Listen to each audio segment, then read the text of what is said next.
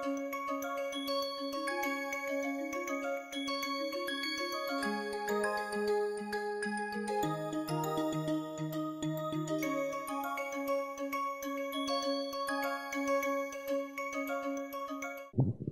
in the previous class, we defined this quantity called the tangent cone. Okay, so the tangent cone, remember how the tangent cone was defined for two things. One is a set S, and say a point x star that lies in the set. So, for example, if this is point x star and this is your set S, then the tangent cone T of x star with respect to x was defined as those directions D by which it is possible to approach the point x star from within the set S. Okay. So, tangent cone is those D's such that there exists a sequence xk that lives in the set S, xk converging to x star, and a tau k that decreases to 0 such that D can be written as this limit xk minus x star divided by tau k. Okay. So, what we learned was that if you look at this sort of sequence that is eventually converging to x star. So, here is my point x star suppose, and this is my sequence that is it dances around all over and then eventually gets converges to x star. Then this ratio limit as k tends to infinity xk minus x star divided by tau k, this ratio is actually capturing the tangent to the trajectory of the xk's.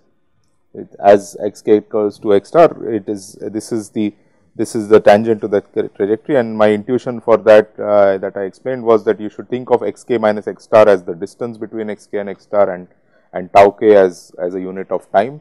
So, this is like a velocity, right? It is the rate at which xk is approaching x star. So, it will eventually become tangent to the precise curve that x star trajectory that xk traces. All right. So, these were the this is, you can think of the tangent cone as the limiting directions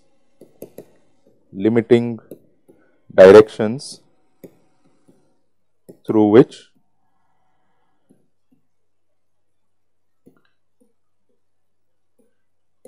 it is possible to approach x star from within S. Okay.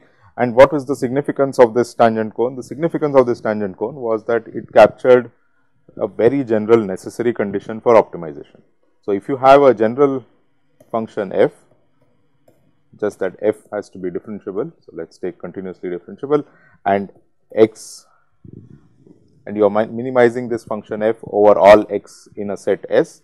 S can be any kind of set, can be a polyhedron, can be not a polyhedron, can be convex, not convex, does not matter, any set S, and you are optimizing of an arbitrary differentiable function over it, then we had this result that x star, if x star is a local minimum of this optimization,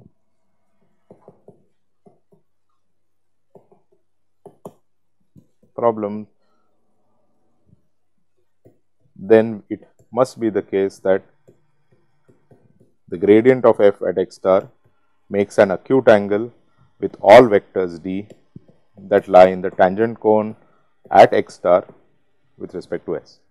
So, this is an extremely sweeping and general condition, and it is probably the most general condition known to us about that captures a necessary condition for a point to be a local minimum.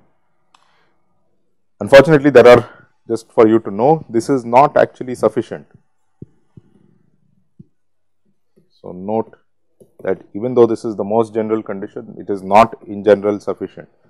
Okay, there are counter examples that where you have a function where you have of a function and a set where this condition is satisfied, that means this condition here, the underlying condition is satisfied, but the point x star is still not a local minimum.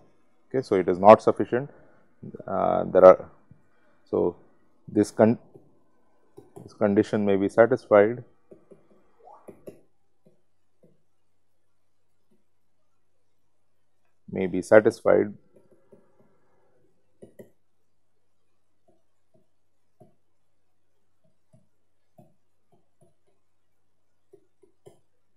point x, but the point x star may not be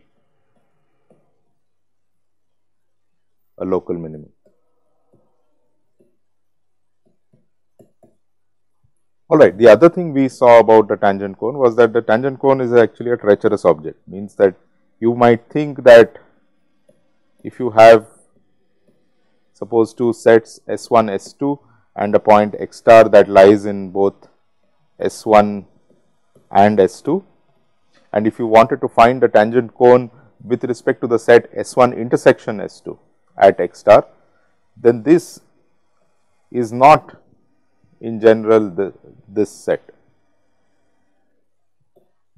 So, it is not in general, you cannot construct it by simply taking the tangent cone of the point S star with respect to S1 and with respect to S2 and then taking the common region of the other two.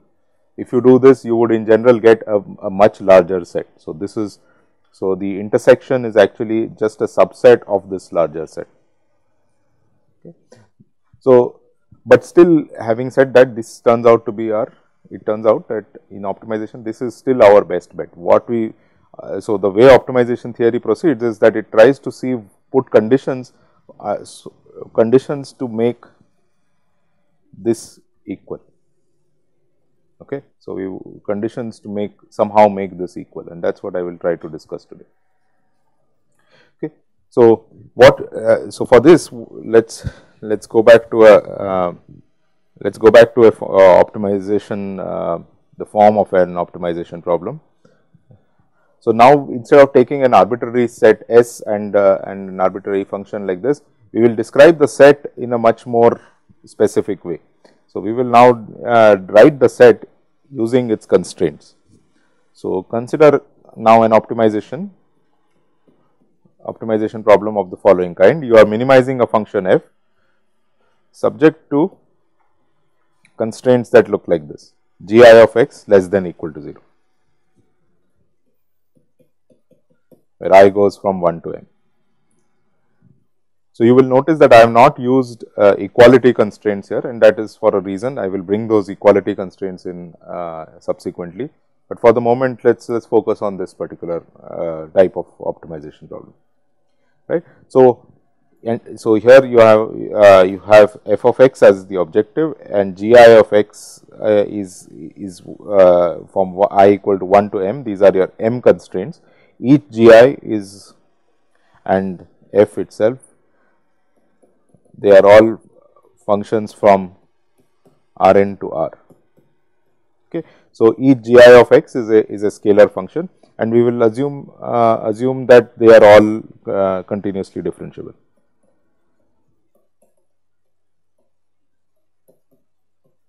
Let us assume that they are all continuously differentiable.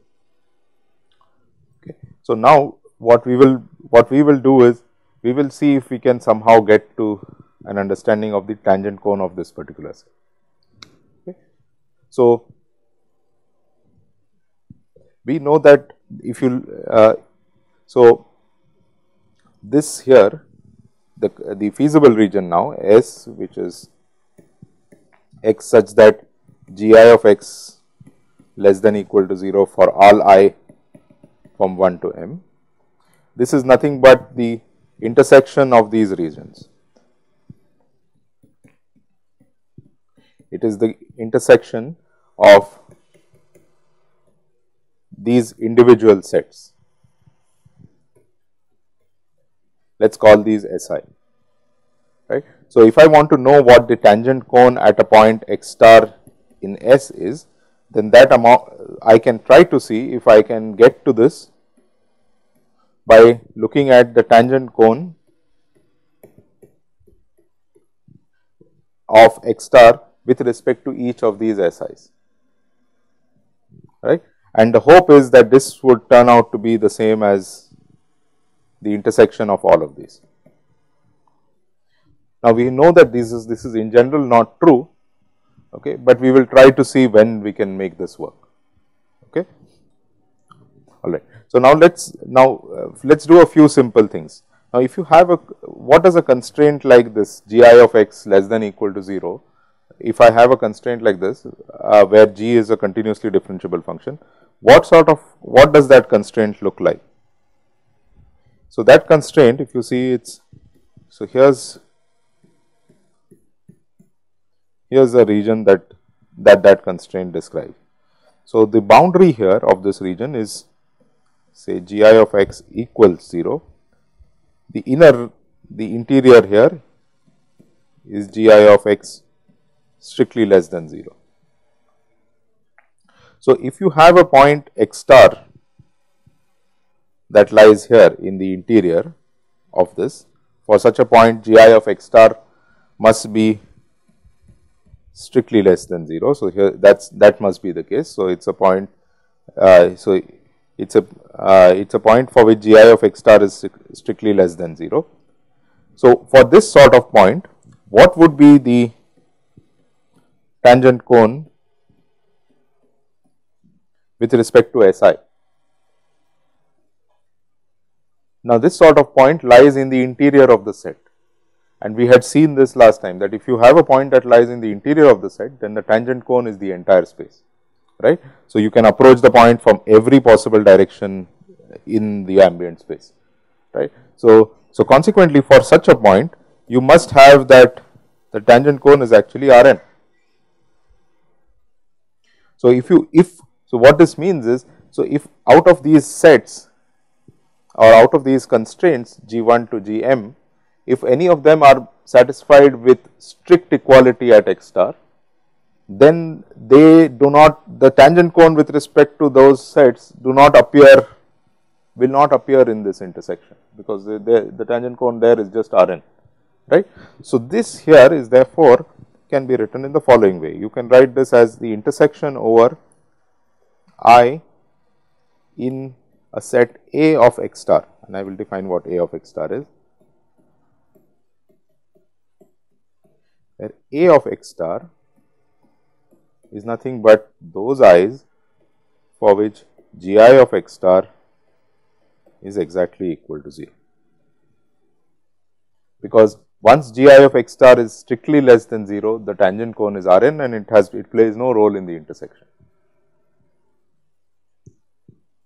right. So, in other words, when I have to try to describe my the tangent cone with respect to my full set, what I have now brought the problem down to just this one part, which is that I need to now describe the tangent cone with respect to the set Si,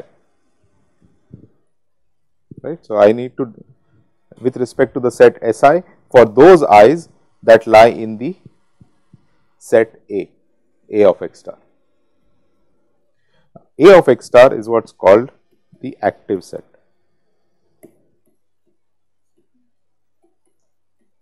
Yes. Yeah. So, T of x star with respect to S is okay. We are hoping that this can be somehow made equal to this intersection here, right.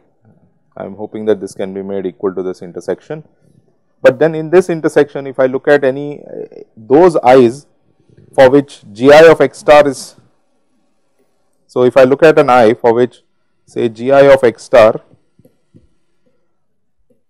is strictly less than 0, then such an x star will lie in the interior, right, and then for around that x star I can fit a ball, and also that will lie completely in the set. So, the tangent cone with respect to that particular set Si would be Rn, right, at the point x star. So, that is why when I look at this intersection here, those i's the i's for which g I of x star is strictly less than 0 will not count in this intersection, because they are all Rn, right. So, what will remain is only the i's for which g I of x star is exactly equal to 0.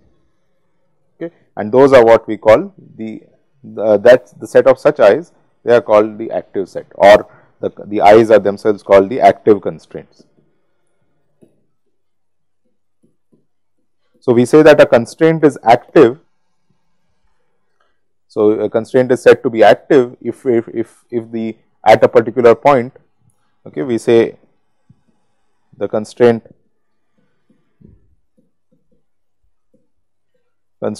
I is active at x star if g I of x star equals 0. Now, to be the active set, okay, remember, is a function of will change with x star. At a point x star, at this point the active set will be the constraint that I have drawn here, it is not in the active set, okay, and maybe another constraint like this may be in the active set here, this sort of constraint. This is in the active set because it x star lies on the boundary. So, if I take this sort of constraint here, this is in the active set, okay. But if I if I change my point x star to this point here, suppose if I take this as my point x star, then this constraint will now become active. My earlier one, which was not active earlier, will now become active, whereas whereas this one will not be active anymore. The green one will not be active anymore, right. So, whether which constraints are active really depends on the point x star, okay. Certain constraints may be active, certain constraints may be inactive, etc. But the point is, once I give you the x star, I know immediately which constraints are active, and if I have to look at the tangent cones, then all I have to do is focus on the tangent cones of those individual constraints, all right. Okay. Now, let us look at one of these individual constraints now. Let us see if we can make sense of the tangent cone of any of these individual constraints when they are active, okay. So, let us see, suppose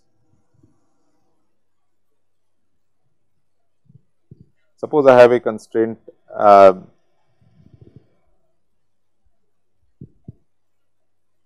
like this.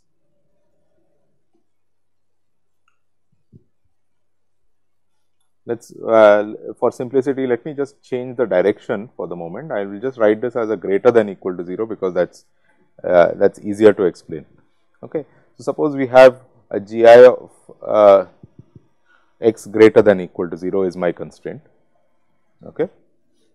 Now, if I look at what we are tempted to think is that, well, the tangent cone, and because g is continuously differentiable, what we are tempted to think is that, well, I can capture the tangent by looking at the gradient of the function g I, right. So, I am looking at a point x star which is on the boundary, okay. So, what I need to do, geometrically what I need to do is look at all these directions by which I can approach the point x star, all of these directions, and eventually all the way till I get to the tangent surface, the surface that is tangent to this constraint at x star, all right. So, this is because I have written it as a greater than equal to, I have this g I of this region is g I of x strictly positive, this boundary is g I of x equals 0 and so on. So, what I want to do is to get to this tangent. So, geometrically this is actually correct. The trouble is, how do I get a formula for this? Means I have the right geometric picture here. Yes, I need a tangent and so on, but what is the formula for the tangent, and how do I express that tangent using the function g? Now, if I drew a circle, for example, here, you would know how to draw the tangent. Well, you would know what the tangent is, and you would know what the formula for that tangent also is.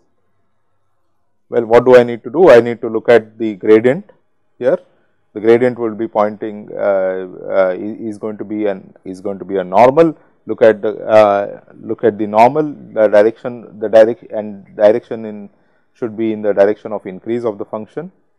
Okay, that is where the gradient will point, and then using that, perpendicular to that would be my tangent, right. The space that is whose normal is this particular gradient would be my that would be my tangent. Okay. So, let us see if we follow through on this, what you would think would be, how would you capture this particular space? Well, it would be the space that is perpendicular to the gradient at this point. Okay. And now, where would the gradient at x star point?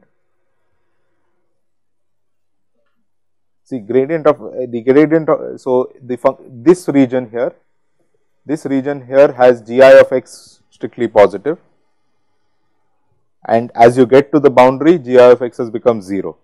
The gradient should be pointing in the direction of increase of the function, right. So, the gradient of gi at x star will be normal to this boundary and pointing inwards, right. So, this is where you would think, this is where the gradient would be. So, this here would be gradient of gi at x star. So, and then you would think that, well, what would be this space then? What would be the tangent cone in that case?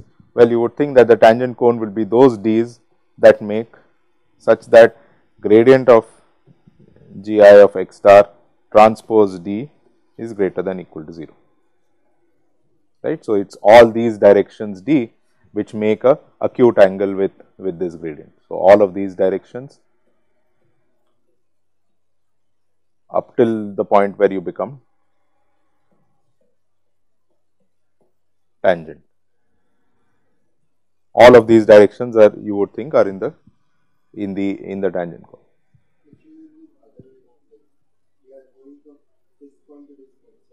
No. So, unfortunately, the convention of the tangent cone is that it centers it at x star. So, it is xk minus x star. So, the origin has been shifted to x star. So, it is always origin from x star towards xk. Okay. So, that is how you define the tangent cone. Yeah, that is unfortunately, that is been the convention, although I mean, it is easier to explain it as the directions by which you can approach, but it seems like you are heading towards x star, but actually if you see, it is the other way around. Okay. All right. So, this is what you would guess would be the tangent cone at a point x star. So, what is this? So, just to summarize this, you have a point x star such that gi of x star is equal to 0, and you would think that for such a point the tangent cone would be equal to this. This is what you would think, but the trouble is this also is not true. So, if a simple case like this, where you have a point x star which is on the boundary, you have a differentiable function, you know what the normal is, you can calculate the normal and so on, and you would yes, you would think that, well, the tangent cone should be equal to this. The problem is that also is not true, and the reason for that is this simple problem, which is the following. So, this constraint, if I look at this constraint gi of x greater than equal to 0, right, this constraint is actually the same. Okay. So, if this constraint is actually the same as the constraint gi of x the whole squared is greater than equal to 0. Okay. So, or more specifically, we can even, it is probably easier to see this in the case of an equality constraint. So, maybe let us do this for an equality constraint, and I'll be able to convince you more easily.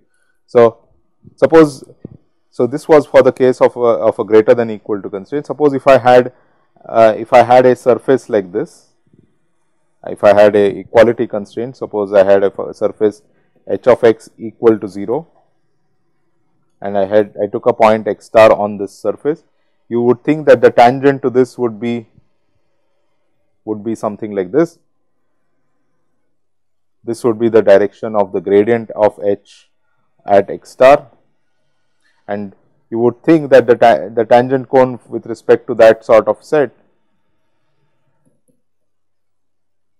would be d such that gradient of h at x star transpose d would be equal to 0, right, almost following the same sort of reasoning as before.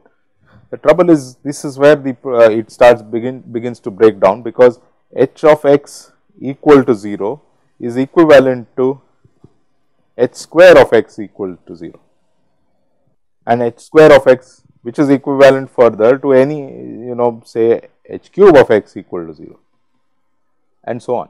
I can keep taking powers of h and I will continue to get the same set. And so, what is the reason for this? The reason for this is this h of x equals 0 is the same as any power of h of x also equal to 0. But then what is the problem that this creates? The problem is that, yes, I am looking, if I look at the gradient of h of x, okay, for the same set, I apply this particular formula. On the one hand, I will get gradient of h. On the other hand, I will get something like this. I will get 2 h of x gradient of h. And what is h of x at that point? 0, which is equal to 0. If I apply it for this one, I will get 3 h square, again gradient of it. You see the problem that has occurred. The problem is that the same set of points, geometrically the same set of points, can be represented in multiple ways using algebraic constraints.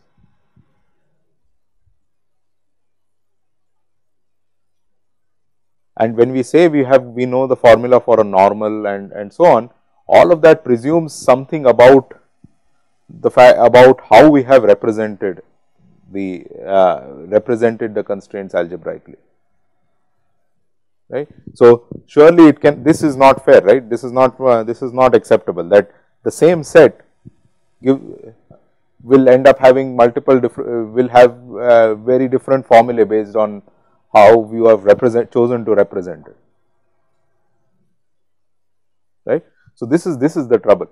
So, the trouble, where is the challenge, what is the reason for the problem? The reason for the problem is that basically there is a gap between the way the optimization is proposed as a geometric problem, as a set of points over which you want to optimize, versus how you want to represent those geometric points using constraints, right. So, the representation is it's what's coming in the way here. But how do we know what is the original h of x? But how do you know that it cannot be reduced further? See, the point is that there is the geometric normal is not necessarily, the issue is exactly this, the geometric normal is not necessarily the gradient. The gradient, it could be 0, even though there is actually a normal to that set. Geometrically, there is actually a normal to that set, and there is, how will we know what the actual normal is from the formula, right. So, what I wanted to illustrate in this was that there are basically multiple ways by which you can represent the same geometry.